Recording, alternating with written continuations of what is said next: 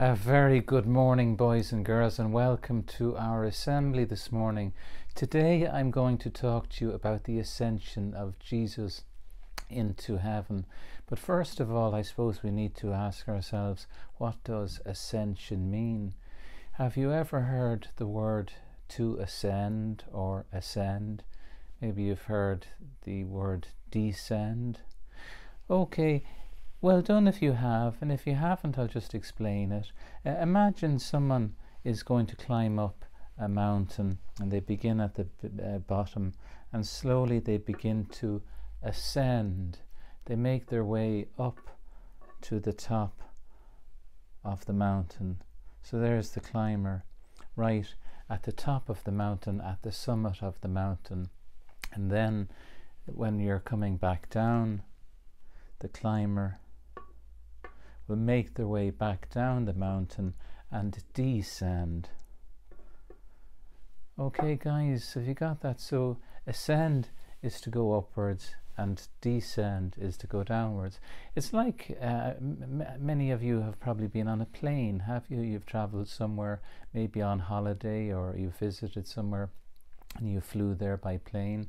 Well, at first the plane ascends. It takes off from the airport and it rises into the sky, and then it levels off, and then it begins to descend when it's coming into the other airport, when it's getting ready to come into land. And likewise, when we look into the sky and we see birds flying, birds ascending in the air, they're getting higher in the air, and then they begin to descend as they get lower in the air. Well, boys and girls, you might remember this display from our Holy Week services. So I'm just going to turn this, what I was using as a mountain, I'm just going to turn it around. I'm going to reveal for us there. Can you see what this is? Yes, this is the tomb where Jesus was laid after he was crucified. Do you remember Jesus was laid in the tomb, and his disciples thought they'd never see him again, and then an angel appeared to the ladies who had come to the tomb. A man dressed in white, we're told in the scriptures, appeared to the women who had come to the tomb and assured them that Jesus had risen from the dead and that he would meet his disciples in Galilee. And that's exactly what happened. Jesus went and met his disciples in Galilee. Now, when Jesus was crucified, when he was put to death on the cross by Pontius Pilate, his disciples thought that they would never see him again.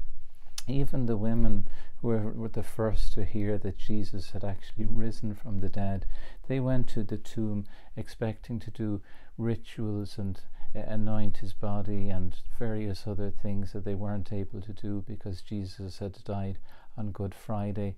And Good Friday, or any Friday, is the beginning of the Jewish Sabbath. The Jewish holy day is Saturday, when all activity ceases, and when it gets dark on a Friday evening, there's nothing can be done. People stop working, so the ladies weren't able to do the various rituals that they had wanted to do for Jesus, so they had to wait till Sunday morning, Easter day. So they came to the tomb, and that's when they received the word from the angel that Jesus had risen from the dead. Okay, so they weren't expecting to find that Jesus had risen. His disciples certainly weren't expecting to meet him in Galilee and that he had risen from the dead. And when Jesus rose from the dead, they thought he would never leave them again. They thought, well, my goodness, Jesus has risen from the dead. He's not going to leave us now. He's going to be with us forever. He'll be able to teach us things that we didn't know. He'll be able to give us his support, his help, his encouragement.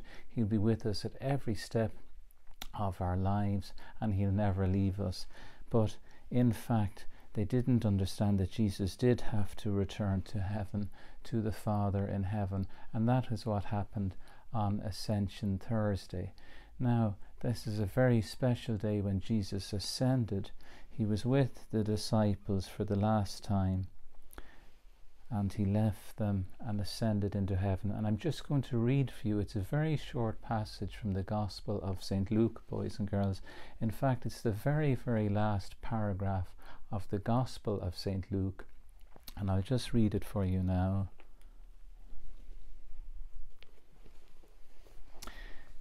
The Ascension. Then Jesus led the disciples to Bethany, and lifting his hands to heaven, he blessed them. While he was blessing them, he left them and was taken up to heaven. So they worshipped him, and then returned to Jerusalem, filled with great joy, and they spent all of their time in the temple praising God. So boys and girls, that's the very, very last passage of the Gospel of St. Luke. That's where St. Luke's Gospel ends. It ends with the ascension of Jesus into heaven. And do you remember there I mentioned that Ascension happens on a Thursday? Well, today being Thursday is Ascension Thursday, and there's actually an island in the South Atlantic Ocean. I'm not sure if you can see the map very well. I'll try and hold the globe a bit closer to the camera for you. There's the coast of Africa, and just south of the equator is this tiny little island there, and you probably won't be able to see it written on the globe, but it says Ascension Island, and it's ruled by Britain, and it was discovered on Ascension Thursday many hundreds of years ago, and that's why they named it Ascension Island. So isn't that incredible? The Ascension is celebrated 40 days after Easter, and 40 days is important for many reasons. Well, first of all, 40 years. Do you wonder why 40 years is important? Does anything about the Bible stories we've been looking at ring a bell with you? 40 years. When Moses led the Jewish people from slavery from Egypt, they spent 40 years in the desert. Wasn't that incredible? And Jesus, after he was baptized by John the Baptist, he spent 40 days in the desert. Wasn't that incredible? 40 days he spent in the desert. And so 40 days after Easter, after Jesus rose from the dead, he ascended into heaven. Now what this means for us, boys and girls, is very important to us. Jesus wasn't able to stay on earth for eternity with his disciples. At some stage he had to go back to the Father in heaven, but he gave them the gift of the Holy Spirit. And not only the disciples received the Holy Spirit, but we receive the Holy Spirit when we're baptized. So Jesus has left guidance for us in the form of the power of the Holy Spirit. So as I say, Jesus couldn't remain on earth. He couldn't stay on earth and tell the disciples everything that they should do or give them advice all the time. He knew that he had to go back to the Father in heaven, and so he left the Holy Spirit to guide and inspire, and that's what the Holy Spirit does for us. But in order to receive the guidance and the inspiration of the Holy Spirit, we need to pray to our Lord. We need to turn to God in prayer to ask his blessing, to ask his guidance, to ask for his inspiration. Maybe there's times when we're worried or anxious, like the disciples were, or the ladies at the tomb. At those times, to turn to the Holy Spirit, to turn to the Lord Jesus in prayer and ask him for help, for guidance and inspiration, and to be with us. There's another reminder to us, boys and girls, that I think is pretty important with regard to the Ascension, and that is that things don't stay the same forever. Things change, and especially to you guys in 5th class and 6th class, you're beginning to turn your thoughts now to secondary school, like those who were in 5th and 6th class before you. And they've moved on to other schools. Some are now in Kilkenny College, some are here in the town in Mountrath Community School, or other schools across Laois, and eventually they will come to a time where they will have to leave those schools and go on either to an apprenticeship to learn a trade, or maybe they'd like to go on to college. So at every step of our lives there's going to be change, and sometimes change can be a bit unsettling, and especially for those of you in 6th class, you're going to miss your friends in the senior room there in 5th class. You're going to miss maybe some of your other friends in 6th class who are going to different schools later this year.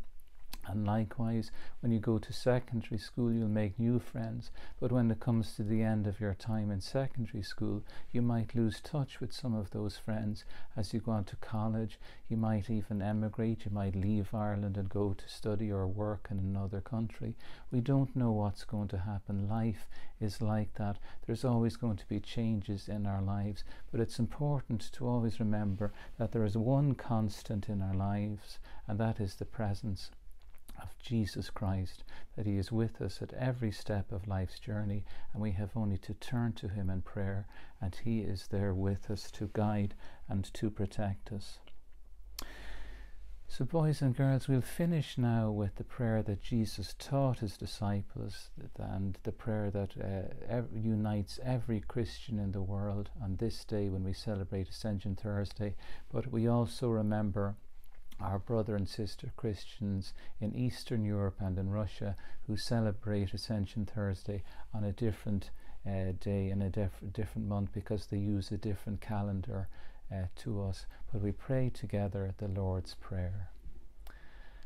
Our Father, who art in heaven, hallowed be thy name. Thy kingdom come, thy will be done on earth as it is in heaven. Give us this day our daily bread, and forgive us our trespasses, as we forgive those who trespass against us. Lead us not into temptation, but deliver us from evil. For thine is the kingdom, the power, and the glory, forever and ever. Amen. Boys and girls, I hope you've enjoyed our assembly this morning, and I look forward to seeing you again soon. So God bless you all. Bye-bye.